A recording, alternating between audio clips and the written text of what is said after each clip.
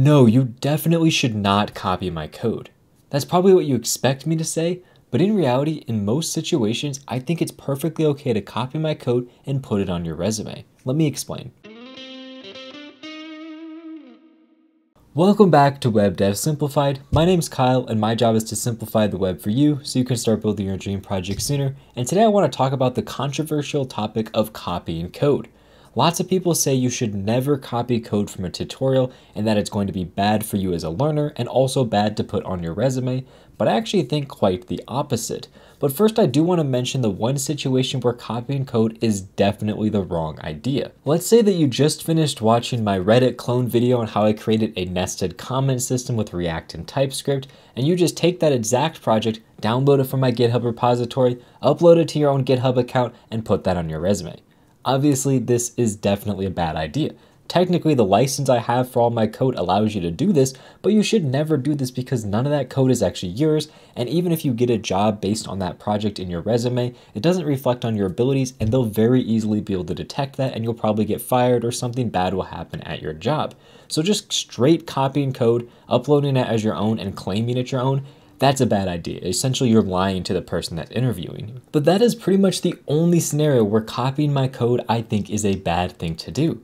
Even if you take my exact same project, download it from GitHub line by line, all you need to do is just modify that code. So I'm talking about a comment system. Let's say that you add some more to that comment system, like let's say you add some like upvoting, downvoting that I don't have in the project or something along those lines. You just take what I have and you add more on top of it. Make it your own project.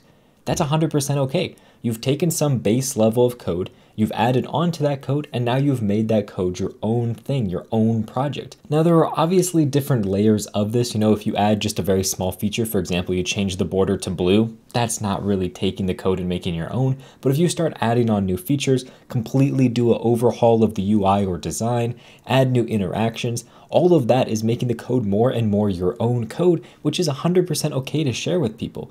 Everybody that is a programmer takes someone else's code at some point and modifies it to the way that they need it. Whether they're going to Stack Overflow to find solutions for problems, they're looking at YouTube tutorials and adding those into their code. I mean, for me, when I was learning to program, the number one thing I did is I would go to YouTube, I would look up tutorials on how to do things I was stuck at, I would build those things, but I would need to change it and modify it to make it my own because I wanted to do it slightly differently or I wanted to add these cool new features.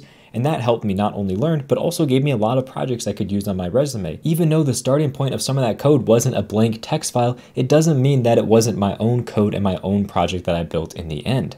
I also mentioned how great this can be for learning. Being able to take someone else's code and modify it and expand on it is probably the number one thing you're going to do when you're an actual developer, because you're not always writing new cool things. You're pretty much always going to be expanding upon current existing software. So taking someone else's code and expanding upon it and making it your own is the number one skill you need as a developer. If you want to take this even further and make it an even better learning experience and better for your resume, you can take this exact same project we're talking about, a comment system, and instead of just expanding on the comment system, what if you take that entire comment system and add it into your own project? For example, like a blogging platform. So now you have a full blogging platform you built out and you want to add this really cool comment system. Well, I have a video on how to build one of those. So you can take the code from that and insert it into your project.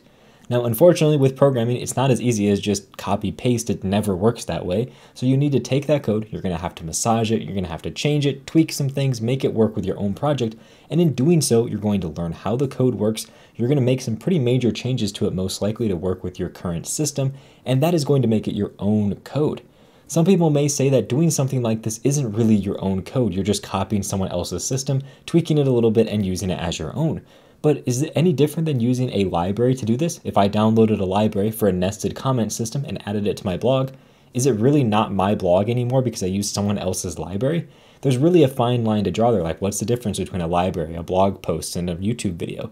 I personally think if you're taking the code, integrating it in your own system, and modifying it enough, it's your own code at that point because you had to read it, understand it, and modify it. And that makes it your own project and your own code that you can use on your resume and portfolio. For me, this is one of the most common things I did when I was learning and building projects. I would get to a point where I was like, okay, building a project, super cool. Now I need to add authentication. I have no idea how to do that. I'd watch 4 or 5 YouTube videos on how to build authentication. I would take bits and pieces from each one, copy some of the code over, modify it into my own system, and now I had an authentication system that was truly my own. It was a combination of multiple other authentication systems and knowledge that I thought of on my own, integrated into my own personal project I was building, and now I have authentication.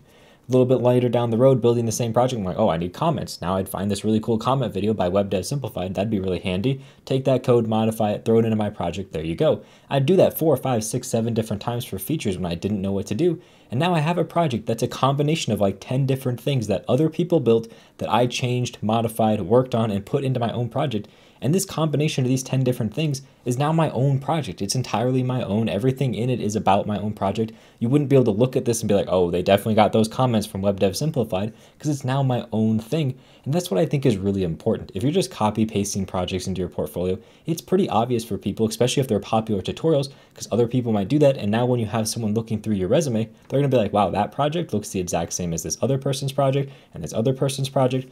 Clearly they copied it from someone or followed a tutorial of some form. That's going to look bad. But what if you take that code, modify it, make it your own, put it into your own project? It makes it stand out way more than all these cookie cutter projects. So next time you're working on a project, don't be ashamed if you need to pull code from somewhere else that someone else has used. Developers aren't getting paid to write code from scratch all the time. They're getting paid to solve problems. And the faster and better that you can solve problems, the better developer you're going to be. And most of the time, solving these problems involves using other people's code through libraries, tutorials, blog articles, Stack Overflow, any of those different sources. If they can help you solve a problem quicker and more efficiently, it's almost always the best route to go. And speaking of projects to copy, we've talked a ton about my nested comments video, and if you want to check that video out, it's going to be linked right over here. It's the longest and most comprehensive tutorial I've covered on my channel, so I definitely recommend you check it out if you're interested in this kind of thing. With that said, thank you very much for watching and have a good day.